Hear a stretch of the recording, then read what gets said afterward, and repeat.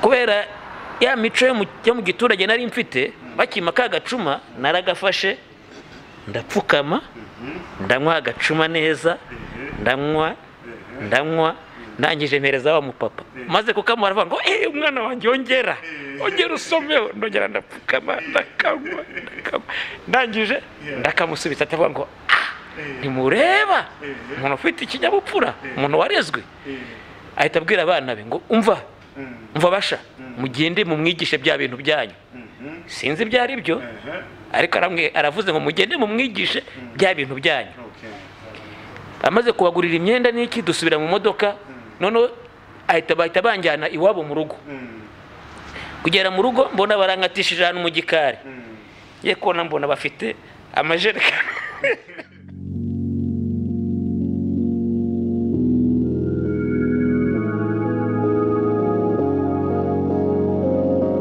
Yes, kukurikirana Afrimax TV, mambo VP, comment ça va bien?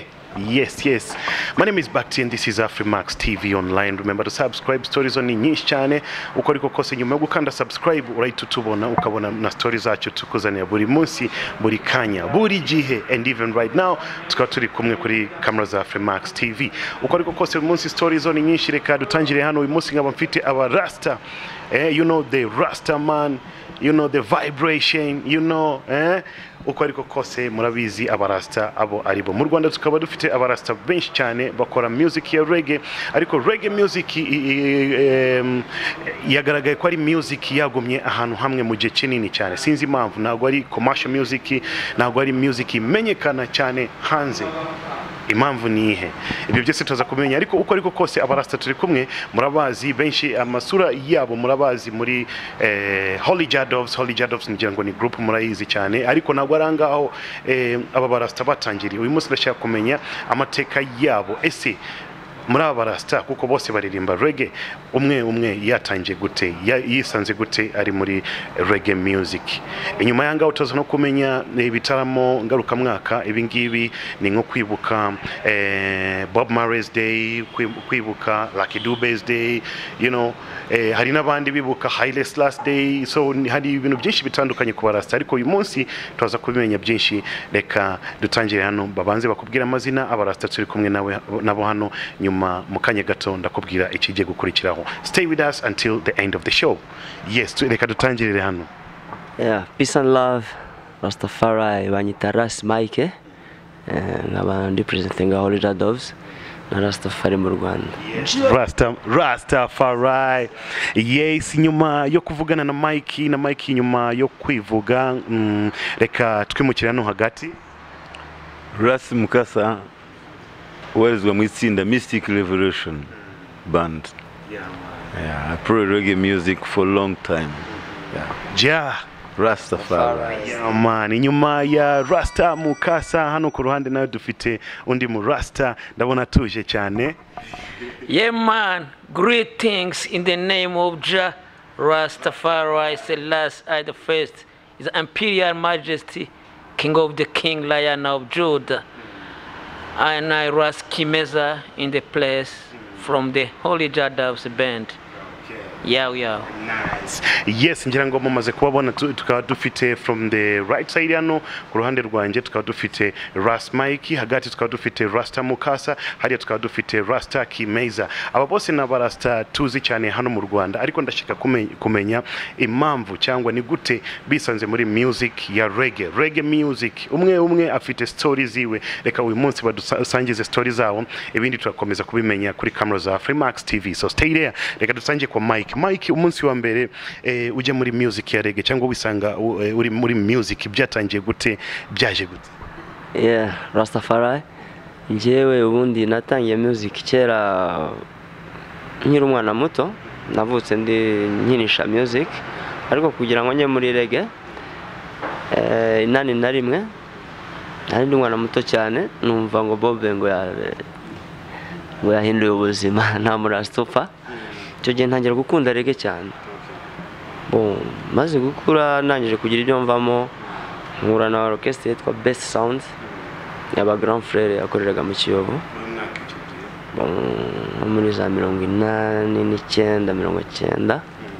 nibwo natangiye kwinjira muri reggae, ariko umuziki nari narawutangiye kuva kera, ariko iyo orchestre y'aba grand frère yitwa The Best Sound irimo yitwa Bajango, bakibogo isa, Bongoman, Marihemo, niyo yankundishije reggae cyane.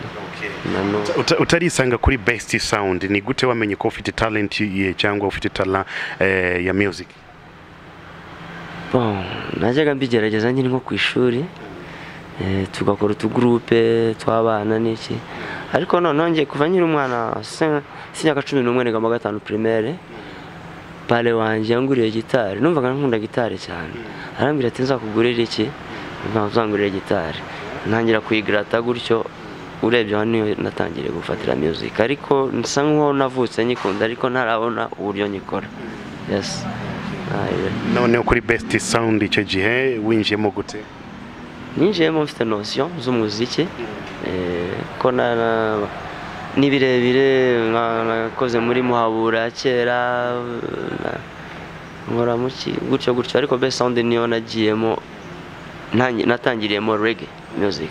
Yes. Instrument waje kuziga gute, kuko kenshi tukubona kuri stage ufite guitar yawe kandi ibintu bikagenda neza? Best Sound nayijemo nzi instrument, nkuko nakubwiye ko nakuranye gitari n'umwana muto, nayize kera mbese icyo gihe muri za 80 na kangahe, ariko abasaza bagiye banyigisha n'aba members ba orchestre twaga muhabura yakoreraga mu Kimicanga, ngiye mu rugo ni mu Kiyovu, urebye niyo batica banje ba mbere, harimo bitwa bateo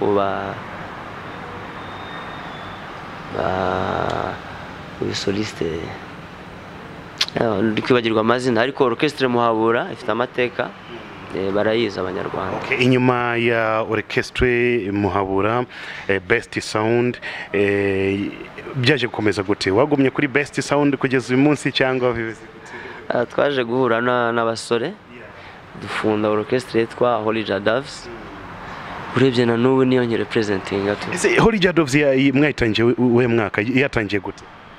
Holy Jadavs twayitangiye muri 2003 ngira ngo nibwo twahuye twese, ndumva ari rwatangiye kugeza na n'ubu mbese turacyari. Ninde founder wa Holy Jadavs? Reka na Kimeza araza kudufasha mu kanya gatoya, ariko reka tuze hano hagati kwa Rasta Mukasa. Nawe ni numurasta ukuze nubaha cyane, numurasta ukunda music cyane, kenshi we akunda kuririmba yo abarasta bari kuri stage, akunda gufata kantu gutya yo kuri kuririmba. Yo, so it's all nice. So Mukasa nawe reka aduhe amateka ye, yatangiye gute music from the day one kugeza uyu munsi? Natangiye music ya reggae kubera ko numvaga muziki ya Bob Marley, nkumva One Love, nkumva ko reggae ari ubutumwa, ariko aho mariye kwitaba Imana na Bob Marley twatangiye kujya tujya mu orchestre bita Nyampinga, duterura ibyuma, yaririmbye zitwa Eugenia, yarimo basamputo. Ubwo nyuma tuza kwishyira hamwe turi abana batoya muri za 87, dufite umubaziste bita Marco, dufite umubateri bita Kimeza ari hano iruhande rwanjye, dutangira orchestre bita Super Muzika. Iyo Super Muzika rero twayitangiye turi abana bato twambaye za bushkopa. Ndibuka ko na concert ya mbere nta bakiriya twabonye, twishyuzaga amafaranga 300, ariko abantu bakayabura, biba ngombwa ko abantu binjirira ubuntu. 87 tariki 11 z'ukwa 5 87 niyo concert yacu ya mbere ya Super Muzika. Ubwo dutangira gukora reggae, bigeze ubwo dutinyuka dreads, ya televiziyo yabagaho, tujya kuri televiziyo kujya kubwira abantu iby'igitaramo, ariko abantu bakikanga cyane kubera ko babona ari bwo babonye abantu bafite imisatsi ikaraze bwa mbere. Ubwo dukomeza kugenda tubibinjizamo, ariko bavuga bati bariya ni abasazi, bariya ntaho twigeze tubabona. Ubwo kugeza ubwo twakomeje kugera ubwo duhindura izina twitwa Mystic Revolution. Mystic Revolution ni bande ikora reggae, ariko ni natwe twatangije igikorwa cyo kwibuka Bob Marley, igikorwa cyo kwibuka Lucky Dube, Peter Tosh, Gregory Isaac. Abo bantu bose bagiye badufasha kumenya muziki ya reggae nk'ubutumwa butanga amahoro ku isi. Ese wibuka umunsi wa mbere utangira ku rollinga dread cyangwa gukora dreads ni ryari byari bimeze gute? Ni tariki 11 z'ukwa gatanu 88. Nagiye no muri televiziyo, nagiye muri radio Rwanda, twari tutarabona televiziyo, ariko abajournaliste barasohoka bati we nguyu byari byiza ko bamufunga kuko ari umwana wanjye ntiyanyinjirira mu rugo. Harimo umunyamakuru uvuye kwiga muri France, arababwira ati ibugiye mvuye kwiga i Burayi, abaprofeseri b'i Burayi bose bafite amadreds, n'abanyabwenge barangije za universite. Ubwo nibwo abantu batangiye kubyumva, ariko twatangiye nta televiziyo nk'izi ngizi za Afrimax cyangwa se n'iz'igihugu. Niyo mpamvu twagiye dutinda no kuzamuka, reggae music igatinda kuzamuka n'abanyamakuru benshi batayumva. Icyo gihe mwaririmbaga reggae music cyangwa mwaririmbaga indie music like 88 kuzamuka kugeza za 90? Mbere yo gukora orchestre twabanje gukora indirimbo turi buze kubacurangira hano mu kanya yo gukunda igihugu, ivuga ku gihugu yitwa Kabeho Rwanda. Yavugaga ibyiza, ivuga ku byiza by'igihugu, imisozi y'igihugu, ku gihugu gifite amahoro. Twayikoze muri studio y'impara muri 84. Nayo ni reggae cyangwa ni of course? So reggae mu Rwanda yahozeho kuva muri iyo myaka za 80? Yahozeho, ariko indirimbo yigeze gutangirwa ya reggae yakozwe ni orchestre bita Salus Popular. Umwarimu yari n'umunyeshuri muri universite bitaga Marumba, niyo watangiye akaririmbo bitaga ngo Wera. Niyo ya mbere. Haza akaririmbo kamwe ka refero zahari, natwe tuza dukurikiraho dutangira gukora reggae music, ariko bo ntago berekanaga straight mu burasta. Twere twatangiye reggae music turi no muri Rastafari, tugerageza kumenya Rastafari ni yihe. Yari icyo gihe wari ufite dreads? Twari tutarazigira, binakomeye cyane. Nazigrowinze 88, ariko abantu bakiruka, bagenzi banjye bakiruka, ndazihambura biranga. Noneho nza kubona agatabo bita Sauti ya Ghetto, mbonamo ijambo ryanditse ngo we refuse to be as we want us to be, we are what we are, that we are going to be. Ndavuga ese nshobora kubaho ko nanjye mbishaka, ntabayeho uko kanaka bishaka. Nicyo cyamfashije, ndongera ndazikaraga. Ndavuga byari tariki 11 nanone kuri concert ya Bob Marley muri 92. Kuva icyo gihe 92 ufite dreads kugeza uyu munsi? Ufite dread. Urebye reggae music twayikuye muri survivor y'ubuzima twabayemo, bw'ubutegetsi butari na bwiza, butatangaga imirimo ku rubyiruko. None bituma tumenya indirimbo za reggae kubera ko zatwubakaga. Ukumva nk'indirimbo ya Bob Marley, Street Robot, yahoraga imbwira ngo mwihangane iminsi izageraho ibe myiza. Numvaga nicyo kitwazikundiraga cyane. Niki gisho gutuma utekereza umunsi umwe wabyutse gutyo kavuga reka nkate dreads zanjye? Ibyo ntibyanabaho, ko byabaye ngombwa ko nyuma ya jenoside byabaye ngombwa ko njya no mu gisirikare, ariko nakoze mu gusaba. Baravuga ati kurutu buri muntu wese akure umusatsi. Byabaye ngombwa ko binanira, ndababwira nti nzaririmba insinzi, ariko gukuraho byo nibishoboka, byarananiye. Izagumyeho kugeza zagumyeho ko twakoze urugamba cyane rukomeye rwo kumenyesha iki gisage, kandi ni igisage cy'abakurambere. Abakurambere bacu mbere yuko ibyuma byogosha byinjira muri Afrika muri 45, abakurambere bacu bari bafite igisage. Ariko kikatwibutsa imyaka 400 y'ubucakara bw'abirabura. So dread zifite icyo zisobanura kuri twebwe ku ruhande rumwe zitwibutsa imyaka 400 y'ubucakara. Twagaruka kuri Bibiliya hari itegeko rya Mose rivuga ngo umugabo cyangwa umugore ni nahiga umuhigo wo gurimbiza umusatsi yitandukanye na vino n'ibisindisha byose kugira ngo yiyereze ja Rastafari. Yes, asante sana. Ngira ngo amateka ya Rasta na reggae music hano mu Rwanda ngira ngo wayumvishe. Na reggae yo mu Rwanda ntabwo yatangiye uyu munsi, sinzi impamvu mutahereza power play kuri media stations kugira ngo nayo izamuke. Ni music ifite amateka, urabona na barasta barakuze.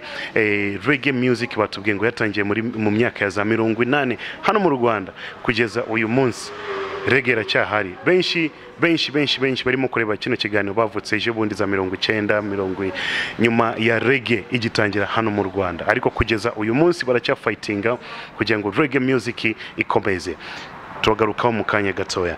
Hariya ku ruhande twaba dufite Rasta Kimeza, nawe adusangiza amateka y'ukuntu yisanze muri reggae music.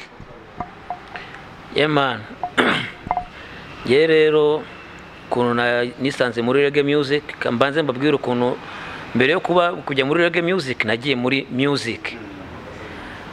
So nigaga muri primaire hano Sainte Famille, ndabyibuka hari kuwa gatatu. Icyo gihe twarigaga avamidi na apremidi, ariko kuwa gatatu tukiga avamidi gusa, apremidi ntidusubireyo. Ariko hari ahantu bitaga muri centre culturel y'Abafaransa hano haruguru, ndumva uhazi batarahasenya. Nge nari abone, habagaho amakarte ya abonnement yo kujya kureba amafilme, yo kujya muri bibliothèque gusoma ibitabo n'ibindi. Kwa gatatu rero nibwo nakundaga yo kujyayo gusoma ibitabo, kureba filme n'iki. Umunsi nagiyeyo, none mu gutaha ntashye ngeze ahantu hamwe gutya hari umanuka kuri umuhanda ujya ku Muhima, nsanga imodoka iparitse aho ngaho. Imodoka iparitse irimo umupapa n'abandi bana, karaga kamyonete, abana barimo inyuma. Negera wa mupapa ndamubwira se mwamaye akarift. Umupapa aravuga jya mu modoka usanga abandi bana. Banikubise mu modoka. Icyo gihe twabaga ku Muhima, niho twari dutuye. Abantu bazi ku Muhima ahantu bita kwa Kiruhura, aruguro kwa Kiruhura niho nabaga icyo gihe. Turamanuka na ya modoka, tugeze hahandi abo iyo modoka ariko banyerayo nabo babaga hariya ku Muhima nabo ahantu bita hari house bar Sizeri, ariko ubu barahasenye bari kuhubaka ibizu by'ibitaje gutya haruguru yaho munsi ya Pakope. Iyo famille niho yabaga. Ariko icyo gihe umupapa yaragiye kugurira abana be uniform, imyenda y'ishuri. Turenga mu rugo iwacu, turenga niwabo, mbona imodoka irakomeje iramanuka paka Nyabugogo. Ndi umwana nigaga mu wa 5 primaire, numva n'umunyenga nanga kuva mu modoka, tunanga no kuvuga ngo mwandengeje. Ndakomeza turagenda tujya Nyabugogo ahantu gutya bitaga ku musaza bitaga Mukurira, yarafite atelier idoda imyenda. Umusaza akaba yari inshuti y'uwo mupapa nyine twari turi kumwe. Tugerayo aratwakira na famille ya wa mugabo. Tugezeyo Mukurira aha wa mupapa agacuma karimo urwagwa. Mupapa afata agacuma ke aranywa, atangirira ku mwana we mukuru. Iyo ni famille bita famille Gasana, kubera ko umugabo witwaga Gasana n'abana be bose bitwaga Bagasana. Yahereye kwitwa Gasana Gaston, niwe wari mukuru. Amuha agacuma, Gaston aranywa, arangije agasubiza papa we aha muri umuna ukurikira Gaston yitwa Garikani nawe aranywa, asubiza papa we. Bahereza witwa Gasana Gracien, ariko uzwi ku izina rya Rucakatsi cyane, nawe aranywa, asubiza papa we. Gutyo kugeza kuri bose, abana be bose arabarangiza. Ahita avuga ati mbo nawe bagushye. Nge rero nari maze iminsi mvuye aho mu cyaro, aho mu Ruhengeri, ubu bahita Musanze, kuko nize première na deuxième hano Sainte Famille, wa gatatu n'uwa kane mbyiga i Musanze. ndongera ndagaruka i Kigali niga 5e mo nanone hano Sainte Famille ubwo hari nari ndi mu wa gatanu icyo gihe rero kubera ya mico yo mu giturage nari mfite bakima ka gacuma naragafashe ndapfukama ndanywa agacuma neza ndanywa ndangije mpereza wa mupapa maze kukamara avuga ngo umwana wanjye ongera usomeho ndongera ndapfukama ndakanywa ndangije ndakamusubitsa atavuga ngo ntimureba umuntu ufite ikinyabupfura umuntu warezwe ahita abwira abana be ngo umva basha mugende mumwigishe bya bintu byanyu sinzi ibyo ari byo ariko aravuze ngo mugende mumwigishe bya bintu byanyu amaze kubagurira imyenda n'iki dusubira mu modoka none bahita banjyana iwabo mu rugo kugera mu rugo mbona barankatishije ahantu mu gikari ye kona mbona bafite amajerekani Rastafari amajerekani amadebe n'amabati akase bafite gitari ikoze mu idebe urabona amadebe ya usa niba uyazi idebe rya usa ricometsemo igiti n'imisumari ariyo nsinga yeko nabona abapeti baricaye bakubise umuziki ndumirwa ndavuga ibi ni ibiki noneho ndapfuye Rucakazi uwo nguwo niwe wamfatishije baguette imirishyo bwa mbere ambwira ati icara hariya babigenza gutya mwana birananira ariko numva ndabikunze kuva uwo munsi nahise mba nk'umwana muri urwo rugo kuko twari duturanye niba ntari iwacu ndaho ngaho kwa Gasana niba ntari kwa Gasana ndi ku ishuri twavaga ku ishuri nkanabatanga kugera iwabo kugira ngo nze nsubire mu byo yanyigishije yamaye exercise ya mbere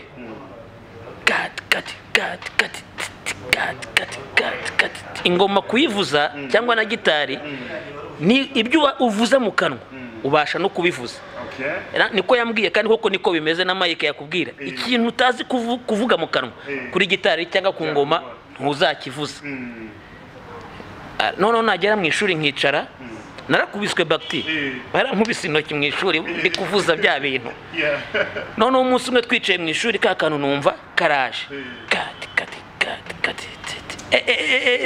batinze kuvuza ingoma yo gutaha nari nirukanse ku Muhima mita nkata mu gikari mita mfata imirishyo mita nicara ndabikubita numva byaje Rucakazi aje namubwira urabizi Imana ka kantu nakamenya vuza twumve ati nibyo mbugomba ngiye muri muziki gutyo ntangira kuvuza muziki twari dufite aka orchestre k'abana nyine aho ngaho mu karitsiye wowe watangiriye mu kuvuza drums drums ikikora ariwo wari umubateri wa gutyo ntago nahise musimbura yarakomeje aravuza nkajya ndirimbamo nkavuza na gitari ariko nkunda ingoma cyane nkomeza kuvuza ingoma abona nizo ndi gukunda nizo ndi gushobora arazindekera ahita afata gitari avuza gitari bass ngiye ngoma ku ngoma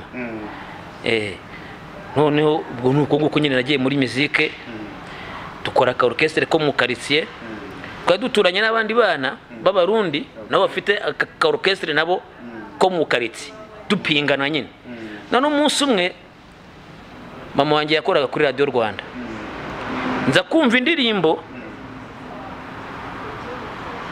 irimwe amajwi nk'ay'abana ndavuga niba abana uzi ko badutanze gukora ibintu kumbe ntago bari bo yari Nyampinga orchestre yitwa Nyampinga yabasampu twakubwiye nawe witwaga ba Karisti na baragera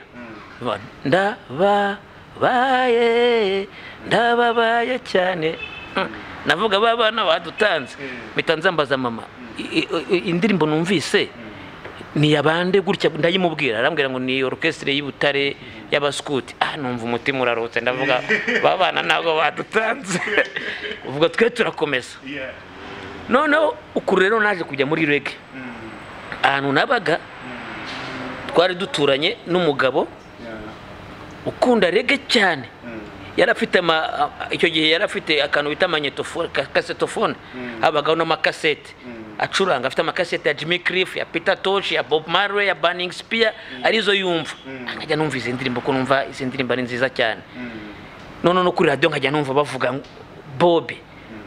Bobe indirimbo ze zaravugaga yari atarapfa icyo gihe ngewe njya mu muziki ari za 78 79 Bobe yapfuye 81 yapfuye mpari mbyumva ariko naratangiye na muziki ariko ntarajya muri reggae ariko uwo mugabo none watangiye kuko yansigiraga inzu ye kambwe ati feel free nka ya makasete ngasigara nyumva nkumva Bobe nkumva Toshi nkumva Jimmy Cliff Burning Spear nkumva zino ndirimbo ni nziza nta cyongereza ntago twari tukizi numvaga gusinjyana ibyo kumbwira ngo text bari kuririmba ibiki ntabyo narinzi ibyo byaje nyuma nyine maze kugenda tobanukirwa niga icyongereza nkimenya menya kumbe babagabo usibye n'imiziki ifite injyana bafite n'inyigisho nziza urumva njya muri reggae ntangira kujya numva reggae nono tuzana gukora indirimbo zacu za orchestre icyo gihe yaje gukomera tuyita le witanje abantu benshi barayizi le witanje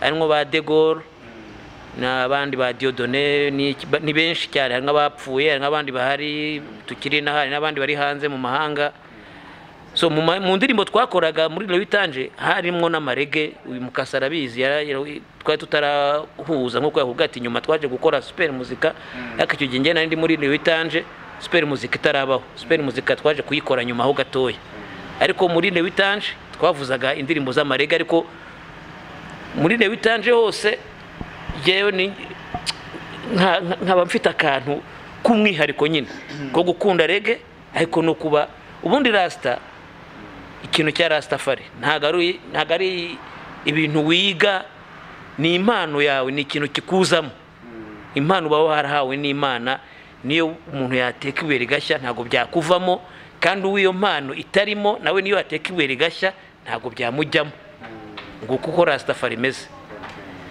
ngo rero nyuma tuza guhura n'umuvandimwe mukasa dukora super muzika none ubwo ngubwo nangiye kujya muri reggae original super muzika kuko iyo super muzika twakoze rero bitande twacurangaga indirimbo zose ariko tujye muri super muzika twihaye intumbero twaba tutiye orchestre ni ya reggae music nta bindi bintu ducuranga bikatugora nyine kugira ngo bantu baduhamagare ngo tujye gukora ibitaramo bikaba ngombwa ko tujya twitegurira ibyaca kenshi bikaba ku munsi wa Bobi ngo kuko nagiye muri reggae super muzika nyuma yaho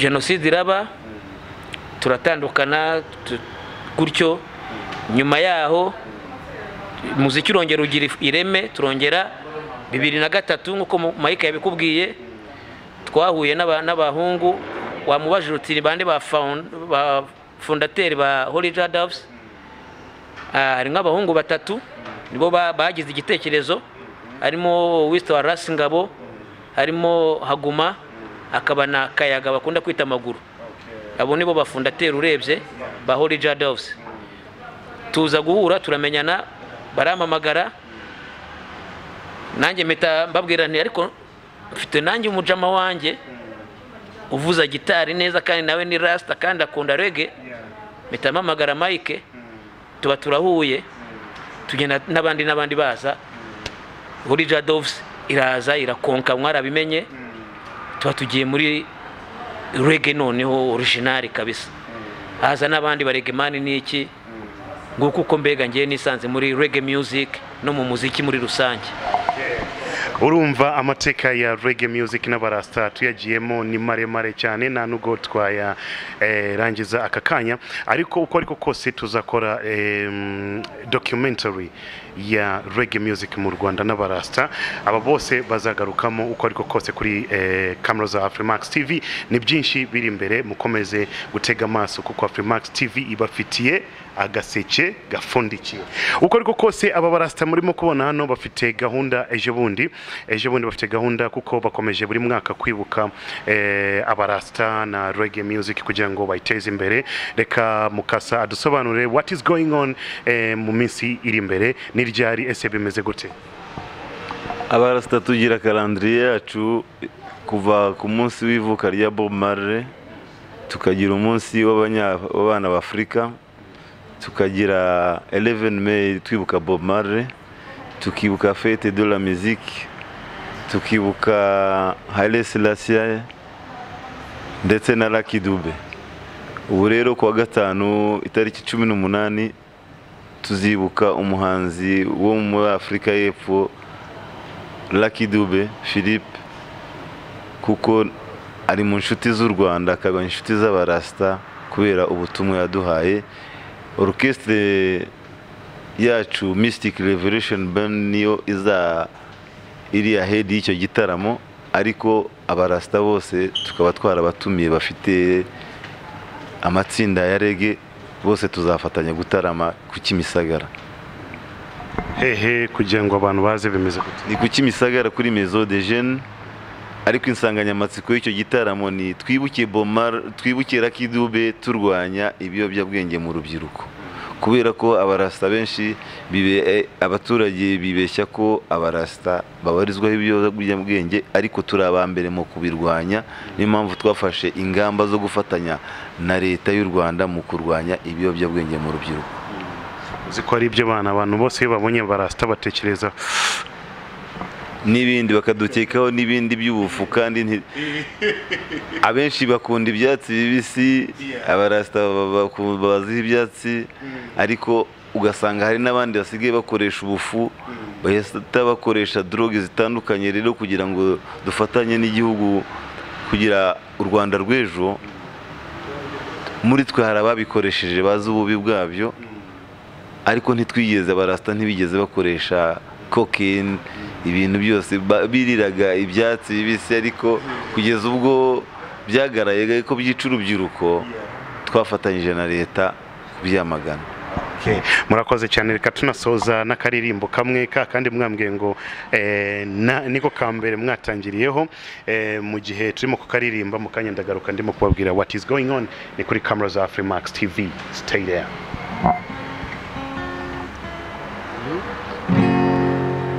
Rwanda ngobyi waduhetse, kera tukibona izuba, wadusanganije impundu za kibyeyi. Kabeho kabeho Rwanda nziza, kabeho kabeho Rwanda nziza, Muni mirambi ya wizirine, yeah.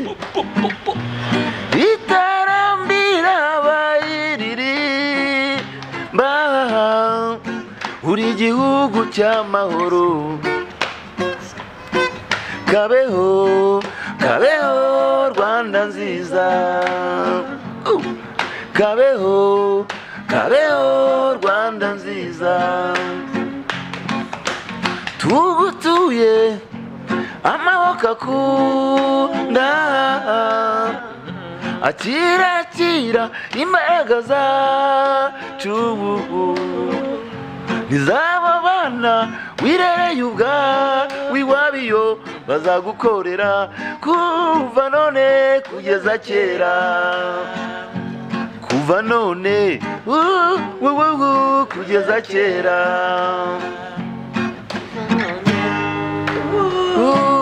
kugeza kera. That's up, man. That is the reggae music vibration.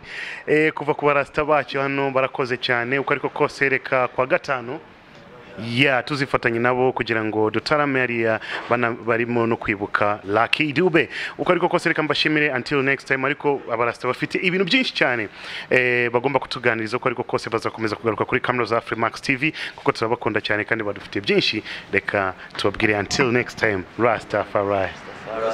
Yeah man, yeah man, one love. Until next time, my name is Bakti, behind the camera ndi kumwe na my boy Miguel. Big up to yourself now, urimo kurikirana Afrimax TV. Stay there. Until next time, ciao ciao.